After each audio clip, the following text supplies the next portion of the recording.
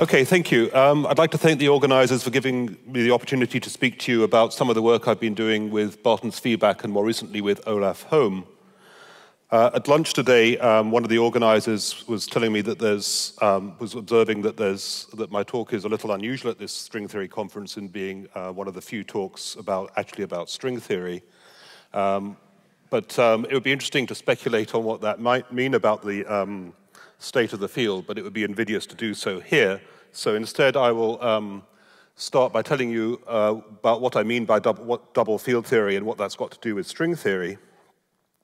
So if you look at strings on a torus, then states carry a momentum, P, and a winding number, W, both discrete.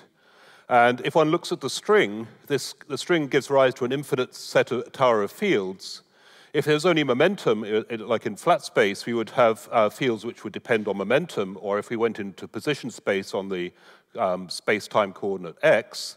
But in string theory, there's a duality, T-duality, which mixes P and the momentum and winding, and so it's natural to use a formalism which treats them on the same footing.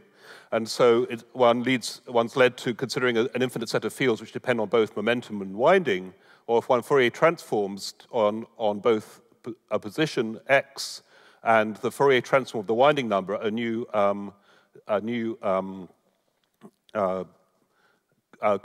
periodic coordinate conjugate to W.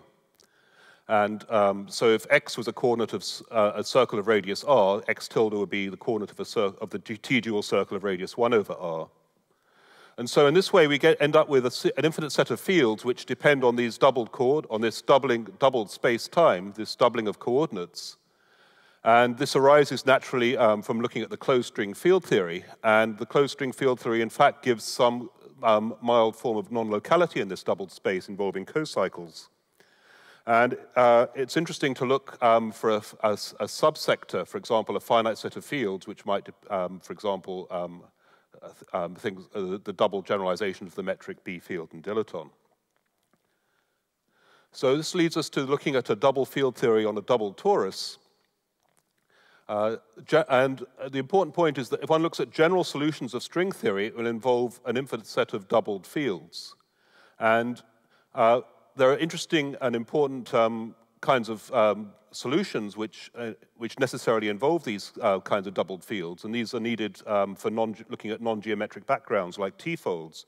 And I was thinking about these kinds of backgrounds which led to some of the ideas that I'll be talking about today. And I want to stress that there's a real dependence on the full double geometry, that the dual dimensions are not auxiliary or a gauge artifact, and that the double geometry is both physical and dynamical, as I'll try and explain. This formalism has a number of novel features. There's a novel symmetry which reduces to diffeomorphisms in B-field transformations in half-dimension when the fields are independent of half the coordinates, and it works for any half of the coordinates. Backgrounds which depend on x are conventional backgrounds which are seen by particles, whereas ones which depend on the dual coordinates are seen by winding modes. And ones which depend on both would have a number of unfamiliar features. One thing which I find particularly interesting about these kinds of this kind of analysis is it captures some of the exotic and complicated structure of the interacting string. The closed string field theory is non-polynomial, has a complicated algebraic structure based not on a Lie algebra, but on something more general called a homotopy Lie algebra. It features various cocycles and projectors, and a lot of these are captured in the doubled field theory. And in particular, one of the aims was to try and look for a simpler context in the full closed string field theory to understand some of these features, and this in turn might feed back into understanding the full string theory better. T-duality is very important in this framework, and the symmetry which T-duality is a manifest symmetry in all that I'll be talking about today. And in particular, it leads to a generalization of the conventional T-duality talked about by Boucher and others. And in particular, it includes the case of where there are no isometries, but there's still a generalization of T-duality to the case where there's no isometries. And I should mention there's some important earlier work on double fields by Warren Siegel and Arkady Saitlin some time ago. So let me introduce some notation and set things up more carefully. I'll be looking at a target space which has got a product of a Minkowski space and a spatial d-torus, n-dimensional Minkowski space, and the total dimension will typically be 26 or 10, depending on which string I'm talking about. Have coordinates xi, which include x mu on, for the Minkowski space and xa on the torus. There are corresponding momenta and winding numbers and corresponding dual coordinates. And I'll introduce a constant background metric, G, capital G, and a constant background B field, capital B. So if we look in the compact dimensions on this D torus, P and A are, the momentum P and the winding W are discrete, and they take values in the Narayan lattice. And the corresponding coordinates are periodic. The Fourier transforms of these discrete variables naturally give periodic variables. So here we get a doubled torus. We have the original torus with coordinates xa, and D Moore circles with coordinates x tilde a. In the non-compact dimensions, the usual momentum and position are continuous, and we'll usually take the winding number in these non-compact dimensions to be 0. Winding modes would be infinitely massive, and so the fields will be independent of x tilde, so we'll be looking at this. But it will be useful to carry along the possibility of having an x tilde mu and a w mu to simplify the notation. T-duality interchanges momentum and winding in the compact dimensions and leads to an equivalence of string theories in dual backgrounds with very different geometries and topologies in general. String theory string field theory. This is a symmetry provided the fields depend on both x and x tilde. And the string field theory, which demonstrated this, was set up by Kugo and Sviebak some time ago. For fields which depend on just on the non-compact coordinates, then and don't depend on the toroidal coordinates or their duals, we have the conventional Boucher rules for the T-duality transformations. And in some work I was doing some time ago with Atish Dabholkar, we were looking at generalizing this to fields, to cases with fields which depend on both x and x tilde. And and it's this kind of generalized T-duality which works here, which I'll be talking about later today. Quite possibly, where?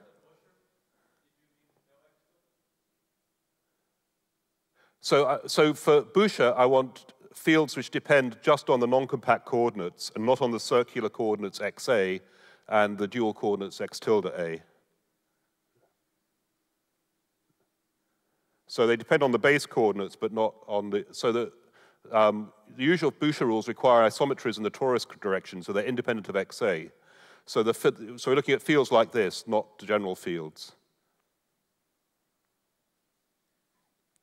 Is that okay? Does that answer your question?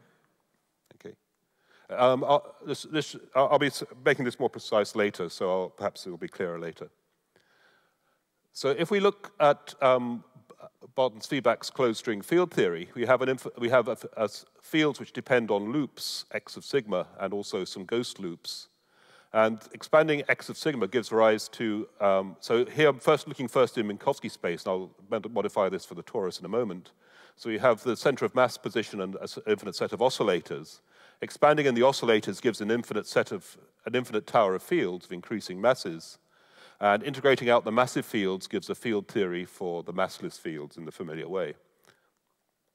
So there's a similar story on the torus, but now the fields will give rise to dependence also on these dual coordinates x tilde, and expanding will give an infinite set of doubled fields. And so for the full string theory, you get an infinite set of doubled fields, and in some cases we might be able to look for a finite subsector, and I'll be saying more about that later. So if we look at the free field equations in the case where there's no background B field, just to simplify, then we have the familiar field equations from the string. Here, n and n bar are the left and right moving oscillator number. And this one, the first one in the string field theory, is treated as the field equation, and there's a kinetic operator in the doubled space, which is the Fourier transform of this, which looks like this. And this one is treated as a constraint on the doubled fields. So here we have another second-order differential operator. And both of these could be thought of as Laplacians for two different metrics. This is the Laplacian for an ODD invariant metric, and this is a Laplacian for a metric like this, made from the original space-time metric. And this we'll see is what I'll call later a generalized metric in the case when b equals 0. So it's interesting that string field theory treats these rather differently, and it would be interesting to see if there was some way of treating them both on the same footing, but our attempts to do that didn't work. And at the level n equals n bar equals 1, so the intercept is chosen for the bosonic string. There's a similar story for other strings. Then we get these three fields, which at this level, which satisfy these two double massless equations. So we have an infinite set of constrained fields, each of which satisfy a constraint of this kind, where this is p dot w, and the mu depends on the oscillator numbers. So if we're looking at momentum space, the momentum space has got dimension n plus 2d. I'm assuming that there's no dependence on the winding in the non-compact dimensions. And this equation, if for the massless ones, gives a cone, or if we have a mu here, we get a hyperboloid in this doubled space, and so in this momentum space, and so we get something which has just got one dimension less. And so the double field theory talks about fields on these cones or hyperboloids with the extra constraint that momentum and winding are discrete. And one of the problems is the naive product of fields which lie on the cone or which lie on the cone do not lie on the cone, and similarly for the corresponding hyperboloids. And for this reason, in the string field theory, and hence in the double field theory, the vertices will need explicit projectors. However, there's a subclass of the full double field theory, or the full string field theory, where we look at restricted fields, and these are fields which depend on just half of the doubled torus coordinates, or momenta. So if we have fields which are independent of winding, or fields which are independent of the toroidal momentum, then those fields are mutually local amongst themselves. And if we just restrict ourselves to a set of fields which just depend on these, or just depend on these, then we find a simple closed subset to where no projectors or cocycles are needed, because product of two fields of this form will again be of that form. And by looking at the restricted subclass, one can make some extra progress, as we'll see. So I'll be looking at a torus background where we have a metric which has got Minkowski metric and then some in the non-compact dimensions, and then a compact, and then some constant metric here on the internal dimensions, and a B field in the internal, on the internal torus. And I'll use capital E to denote the metric whose symmetric part is G and antisymmetric part is B. And I'll be looking at fluctuations about these backgrounds. So for this slide, to simplify things by taking the background B to be 0, but there's just to simplify these formulae, but in the papers we have the full case. Then defining grad tilde this way, we can compare with the usual action. If we take the usual action for the metric and B field and dilaton, and we can look at the quadratic part of this, and it'll be useful to, so we have the terms quadratic in H and B, and it'll also be useful to define a variable little d by this formula, and this has the important property that under the usual Boucher rules for T-duality, under which the dilaton shifts and the metric transforms, this combination is invariant, and so this variable little d is T-duality invariant and is a natural variable to use in this context and is more convenient to use than phi. So it's just a field redefinition relating these. So then, in terms of this, so the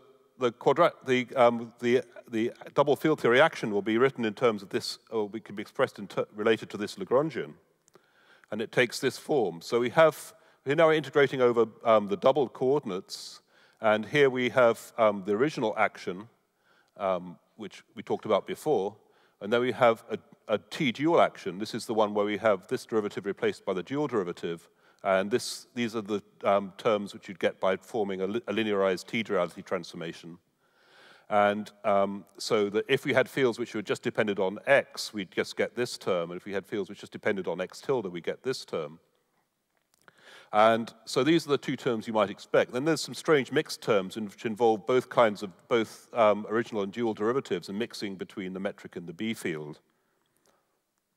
And this action has an interesting invariance. Showing this invariance needs using the constraint I mentioned.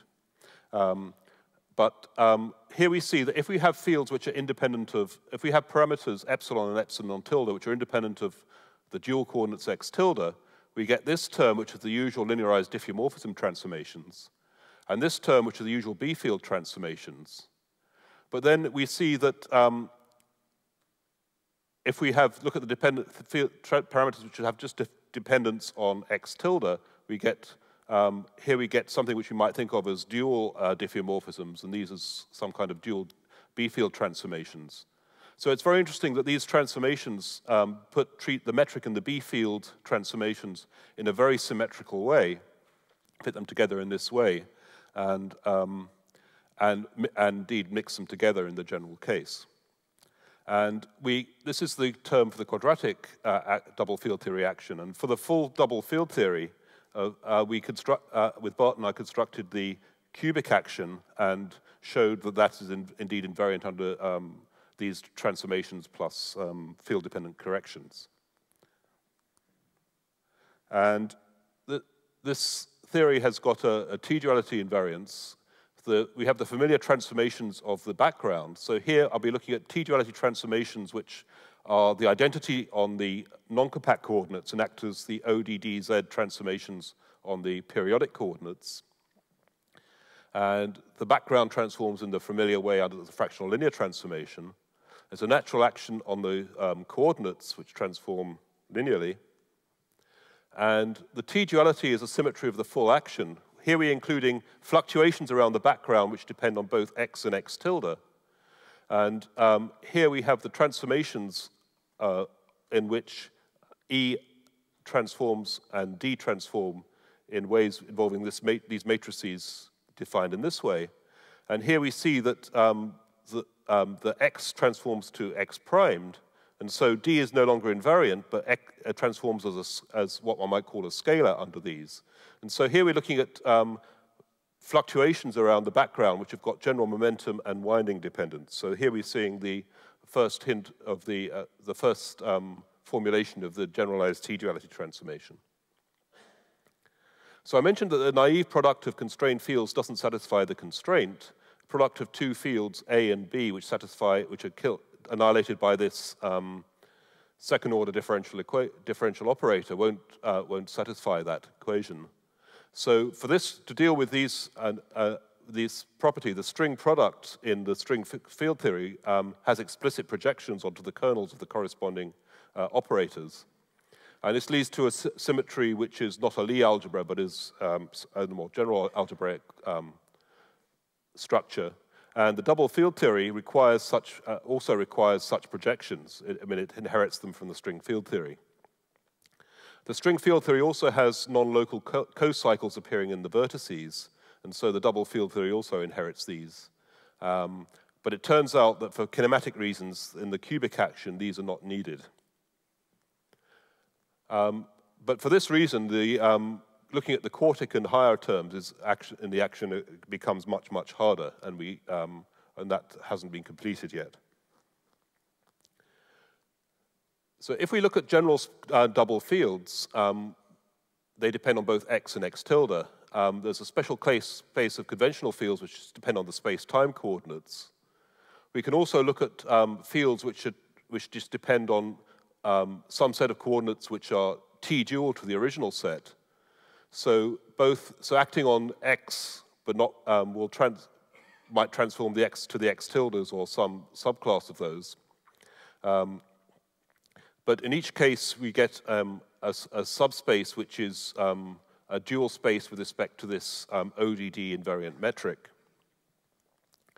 And if we look at a subsector with fields and parameters all restricted to either space-time or its image under a T-duality, then we get a much simpler structure. The constraint is automatically satisfied for such restricted fields and their products. no projectors or co-cycles are needed. The theory is T-duality covariant, and in that it's independent of the choice of n. And this has the feature that one can find the full nonlinear form of the gauge transformations and the full gauge algebra. And the hope is that this will shed some light onto the full unrestricted theory. So I'm going to now say some of the details we found about how this works for the restricted double fields. So we're looking at fields which are restricted to some half-dimensional subspace, and T-duality will rotate this to another n to another n and n primed. It turns out that there's a background-independent combination of the fields, which gives rise to, defined in this way, where this is defined by as a matrix inverse. And this defines a metric and a B field as the symmetric and antisymmetric parts of this. And it's useful to introduce an ODD covariant notation, where here we have the ODD invariant metric, and combine the coordinates and their derivatives into doubled vectors.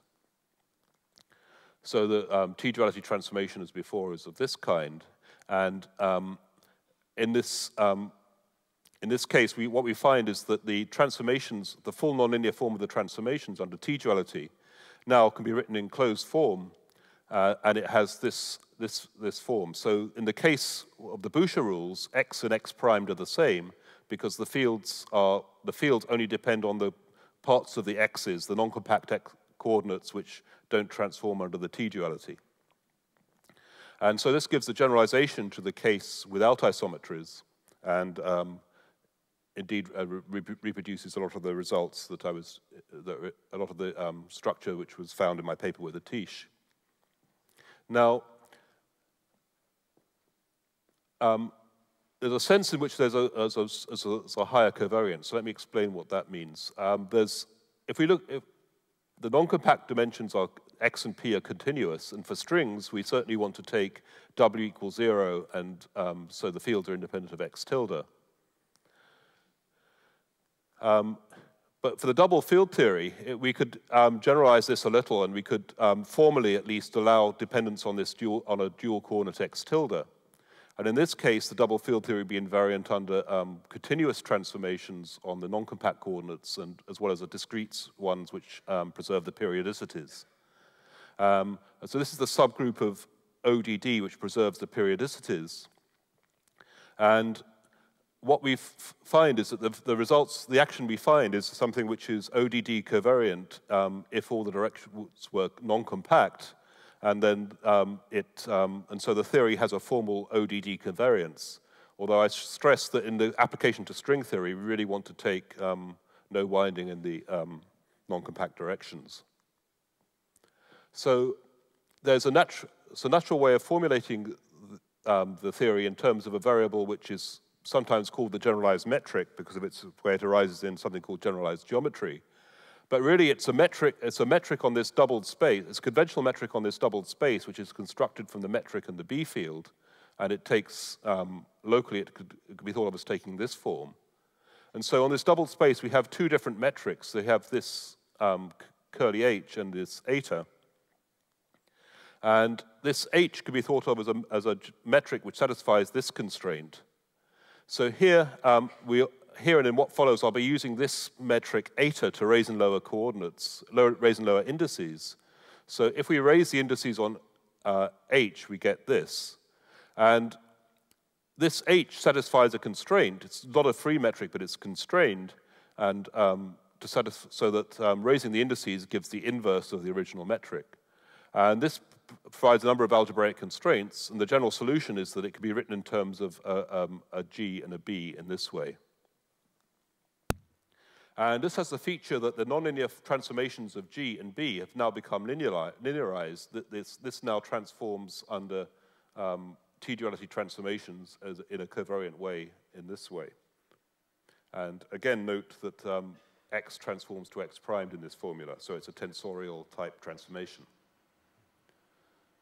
And we found the ODD covariant action in terms of these variables takes a very simple form. And it has a remarkable property that it's cubic in these fields, that this L is cubic in these fields, remembering that H with the upper indices is not the is defined as H with the indices raised by or lowered with eta. And it's invariant under these gauge transformations, and we can rewrite this as defining something which we'll refer to as a generalized Lie derivative. So let's say a little bit about this. We can define this Lie derivative on general objects with, say, with any number of upper or lower indices. So, for example, if there's one upper and one lower index, we get structures like this, which we can rewrite as the normal Lie derivative plus terms which have got explicit metrics, eta, raising and lowering indices. So this term has got the index on the derivative and on the parameter in the wrong places. They're raised and lowered with etas. Thank you. So we get this, this structure here, and this is closely related to a generalized Lie derivative talked about by, in a paper by Grania, Waldron, Minasian, and Petrini. We can write the Lagrangian as a generalized scalar curvature, and which defined in this way, which has transforms covariantly in this sense under these transformations. And if we look at the two derivative action, there's terms with two conventional derivatives, two dual derivatives, and a mixed term. We can rewrite the S0 in terms of usual fields, giving the usual action plus a surface term. The second term, the last term, is a T-dual version of that, and S1 gives strange mixed terms of the linearized form of which we've seen before. So for the restricted double field theory, the fields are independent of half the coordinates. If it's independent of x tilde, it's equivalent to the usual action. We've just seen that here. If the derivative with respect to x tilde vanishes for all the fields, these two terms vanish, and we just get the conventional action here, up to a surface term. But the theory is T-duality covariant, and its duality is, and duality changes which half of the coordinates the theory is independent of, but always take restricted fields to restricted fields. This Home and Quack showed that this theory is equivalent to an earlier formulation of the theory by Warren Siegel, constructed using a rather different approach. And one of the features of this action is it's something which is provides a natural framework for discussing certain kinds of non-geometric backgrounds, because it enables us, it gives a natural way of formulating certain kinds of non-geometry. So time's running short, so maybe I'll skip a discussion of the gauge algebra and say a little bit about generalized geometry and extension to M theory. The generalized geometry is an approach to describing spaces with a metric and a B field in which there's a natural action of ODD, which is initialized by Nigel Hitchin and extended by Marco Galtieri, and in particular involves doubling of the tangent space, replacing it by the sum of the tangent and cotangent spaces, but leaving the space, the actual manifold, intact, whereas the double field theory doubles the coordinates. This also features doubling the tangent space automatically, and so there's a lot of the tensor structure in generalized geometry and in the double field theory are very similar. But I want to stress that the double field theory really does do something different. It's looking at a more general class of spaces, whereas the generalized geometry is really looking at what one might call conventional manifolds with conventional objects on them. So this can be extended to from T-duality to U-duality. We can look at extended geometries where one extends the tangent space in such a way that we can formulate a metric and a three-form gauge field, possibly with other gauge fields, perhaps with dual form fields, in such a way that instead of the natural action of ODD, there's a natural action of the U-duality group. And there's been extensions of the restricted double field theory to rewritings of the 11-dimensional action in terms of variables of the kind used in this extended geometry. So in double field theory, one's looking at, we've constructed the unrestricted double field theory with a cubic action for the fields G, B, and D, the quartic and higher terms should have many features of the string field theory involving cocycles, projectors, and a symmetry based on a homotopy Lie algebra. One of the issues which is as yet unresolved is whether there's really an unrestricted gauge invariant action for the full double field theory involving G, B, and D alone, in which the massive or are the massive fields inevitably needed. The hope is that there's a sense in which you can integrate out these massive fields in a consistent way to get a gauge invariant action for these alone, and that's work in progress. It says the features that it involves a manifest T-duality symmetry, which means that it's very natural for looking at various issues to do with T-duality. And it enables us to look at a number of stringy issues in simpler setting than would arise in string field theory. And there's a number of features where one has both momentum and winding at the same time, which give rise to a number of novel structures.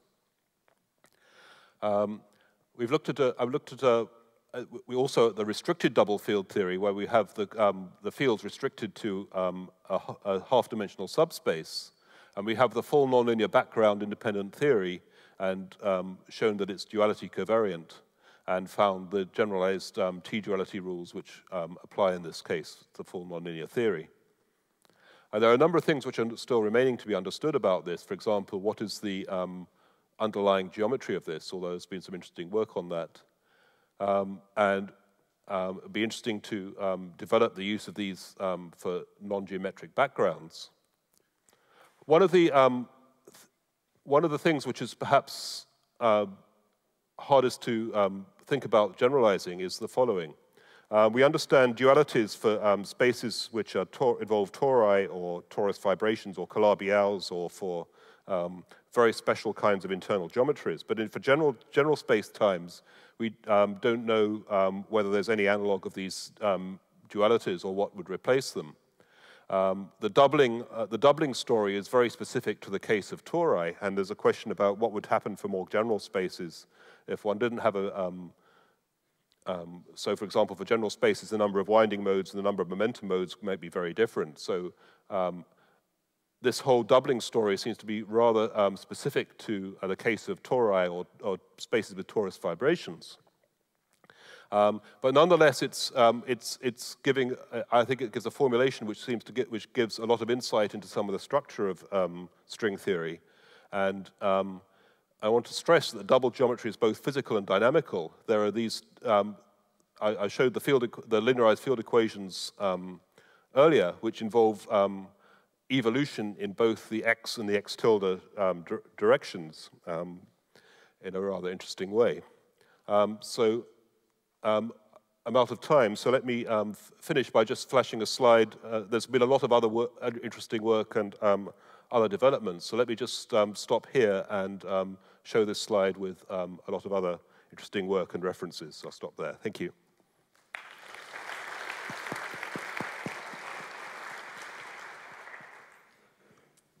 Questions?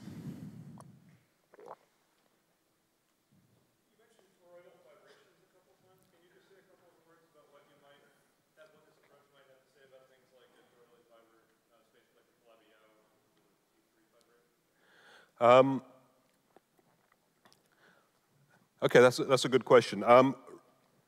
I could be more explicit about some of the cases where one has, which arise in sort of Shirk-Schwarz type reductions, where one has a torus fibered over a circle, for example. And in that case, what it says is in my paper with Atish, we had some suggestions for what T-duality should do, in particular what you would call the dual theory, which had R-flux, would it follow from this would give rise to the case where you had a torus bundle over a dual circle, which in other words is fibered over x tilde. So to treat that, one needs to be a bit more careful and allow things where instead of things where in patches you have the kind of structure I was talking about, but then one would use all the symmetries of the theory to patch things together in overlaps, and in that way one would be able to look at more general bundles, and in that way the kind of structure which is occurred in which has occurred in a lot of these, suggested in a lot of places in the literature for these kinds of structures, actually arises from this formalism. Any more questions? Okay, if not, let's thank the speaker again. Thanks.